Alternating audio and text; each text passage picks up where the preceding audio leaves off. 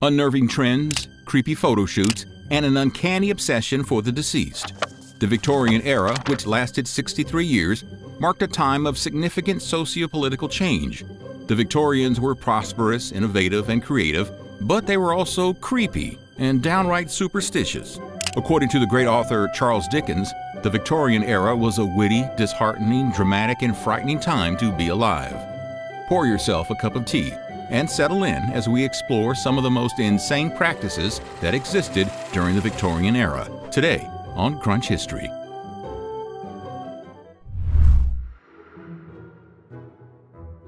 Grave robbers, or as they like to refer to themselves, the resurrectionists, were a constant problem in cemeteries during the Victorian era.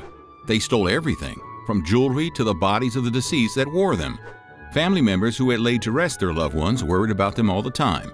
In order to protect their loved ones' remains, families who could afford to do so would go as far as buying metal caskets and building unusually high fences. But this begs the question, why were they stealing them in the first place? And given that it was rampant at the time, who was clamoring for this type of illicit market? You see, in the year 1752, the British government passed a law to reduce the country's death rate. The law required that the body of anyone who had committed the heinous crime of taking someone's life be donated to a medical institution or the person be given capital punishment. The passage of this law increased the supply of cadavers available to medical students for autopsies. This continued for more than 50 years until there was a surge in the number of new medical schools that opened. This increase resulted in a greater number of medical students than there were deceased available for dissection. There were only 49 legally received cadavers for 1,200 students in 1893. As a result, the majority of these institutions hired skilled laborers to go to local cemeteries and dig up remains to bring back to the training facilities. Believe it or not, it was legal for people to exhume the deceased from their graves and sell them. No questions asked. Politicians, lawyers, and judges all justified this heinous act by claiming it was for the public good. Doctors not only continued to buy this illicit product, but some, desperate for teaching materials for their students, became resurrectionists themselves. The Victorians' obsession with spirituality and death made the Victorians capture some truly eerie photographs. There were two particular types of photographs that were trending at the time. The first was the ghostly photographs of mothers behind veils, and the other was a post-mortem photograph which captured images of the deceased. Death was seen as a manifestation of God's will because the mortality rate was at an all-time high. But because losing a loved one is painful, the family members wanted to remember them even after they had passed away. They became creative. Death photographs, the most well-known and visual expression of mourning, were born. This unsettling act evolved into a component of the mourning ritual at the time. Quite often, the photographer was instructed to capture two images of the deceased, one in which it appeared vibrant and alive, and the other in which it appeared serene and asleep. Ooh, and yuck. Medicine obtained from the deceased was at its height in the 16th and 17th centuries, but persisted well into the Victorian era. Medical texts back then specified which morsels were good for which ailments, and there were recipe books that explain how to prepare the pieces too. One text from 1847 prescribes a bit of skull mixed with treacle as a treatment for epilepsy. And guess what? It didn't work. But that wasn't all. There was also a belief that something called a thieves' candle could cause paralysis. Now typically the candle was made from the hands of a deceased man. They had one or more of the fingers turned into candles. These candles were supposed to provide the user safety, invisibility, and the ability to cast sleep spells on whomever they wanted. This candle was therefore priceless to thieves. When a thief entered a house armed with the thief candle, they believed the candle, when placed, will not be seen by anyone except the user and those it's used on. And since they'd be fast asleep, no one will be able to stop the thieves.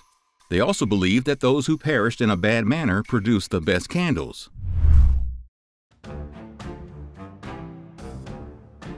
There was no shortage of reasons a woman could find herself committed to an insane asylum in the Victorian era. And once they were there, what were doctors to do with them? According to the teachings of Dr. R. Maurice Buck, the thing to do was to get rid of what was causing his patient's madness, reproductive organs. A woman could be committed to an insane asylum for a variety of reasons during the Victorian era, but what were doctors to do with her once she was there? Dr. R. Maurice Buck believed that removing the reproductive organs that were driving his patients insane would be the best course of action for saving them. From 1877 to 1902, Dr. Buck oversaw the London Asylum for the Insane. Throughout that time, he operated on more than 200 patients in an effort to free them from whatever was making them crazy. That included 22 operations, 16 removal surgeries, and many more crazy attempts at crazy operations to reposition things. Yeah, you heard that right. He described some of his cases in a speech he gave to the American Medico-Psychological Association in 1898, claiming his operation had saved a woman, ending her violent tendencies and seizures, and after the removal process, she was quite well. Despite the fact that the Victorian era was a time of technological advancement and progress, the Victorians were highly superstitious, and this was seen in the way they handled their deceased fluffies. Just as a deceased family member would get a creepy photo shoot to live on in the memories of their living relatives, a deceased pet would get something similar, albeit far more disturbing.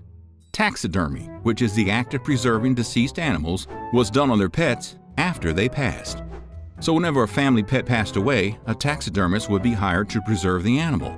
To the family, this gave the pet a second life, and since it couldn't perish in this second shot at life, it was in a sense immortalized. A real-life example of this was the pet of Lady MacDonald. When her beloved pet pug passed away, she decided to build a wooden cage and then hire a taxidermist to immortalize her pet, which she put in the wooden cage to decorate her parlor. Weird, right? You haven't heard the last of it. An English taxidermist named Walter Potter saw taxidermy as more than just a way to memorialize and immortalize your deceased pet. He considered it to be a magnificent work of art. After being inspired by Hermann Puquet's tableau, a German taxidermist with a similar style, young Potter began creating his own pieces after visiting the Great Exhibition of 1851. Potter was best known for his anthropomorphic animal dioramas that mimic real-life situations. Charles Dickens' earlier utterances have never been more accurate due to this unsettling practice. So, do you have more unsettling facts about the Victorian era you'd like to share? Tell us in the comment section below. If you enjoyed the video, drop a like and hit the subscribe button. And as always, thanks for watching Crunch History. We'll see you next time.